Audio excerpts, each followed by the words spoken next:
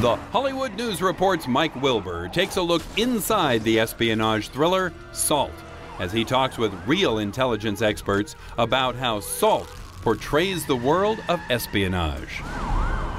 You were right about her. She had the drop on me, Ted.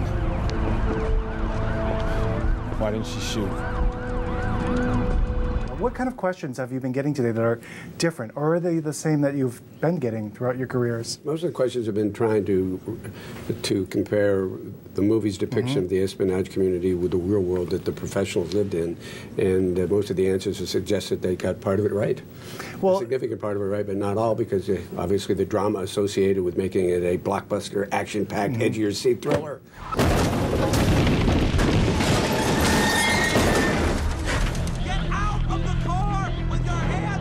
I think that the character that Angelina adopted, not so much that she was a superwoman, that she could do anything and everything, it's just that she really was able to capture the idea that an intelligence professional is a person that can think quickly, react quickly, make good decisions, and be able to live even with the not so good decisions. And it's just very adaptive and creative. And I thought she did a wonderful job in capturing that.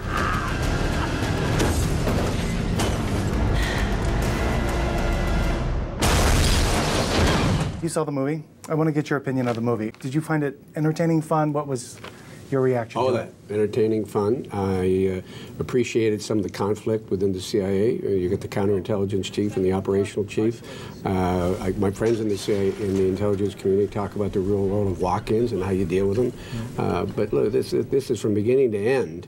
It's 90 minutes of action. She dominates the film, and to the extent that she is properly reflected the world of espionage, I'm waiting for the sequel. I'm innocent! Somebody is setting me up! Just let me find my husband! What was one of the most intriguing things about her?